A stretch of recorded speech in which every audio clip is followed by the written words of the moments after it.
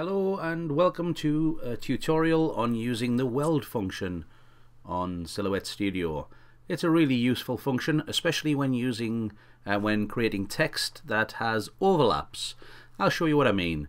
We're going to pick up our text tool and we're going to pick a font that has overlaps. This one we're using Beyond the Mountains, and I'm going to make sure that we've got a centralized text so it's easy to demonstrate what I mean. So I'm going to put a selection here and I'm going to type something in. We're going to go for the World Balloon Convention San Diego. Perfect, look at that. And then what I can do is I can click off, click back on, and I'm going to resize it by dragging the corner, and we'll just put it in the middle. And you can see here we have an overlap here. We've got lots of overlaps all over. So it means that if we were to cut this out right now, it would actually cut along all of those red lines. So it would chop out across the other letters. And we want to avoid this wherever possible.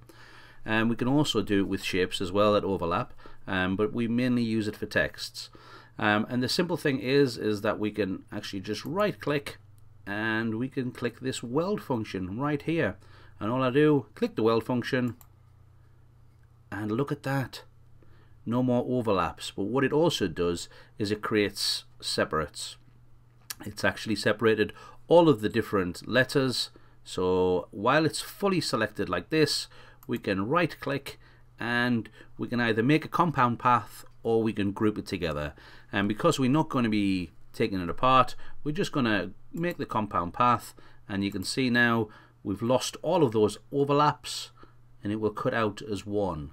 Very simple, but a very powerful function, the use of the weld function.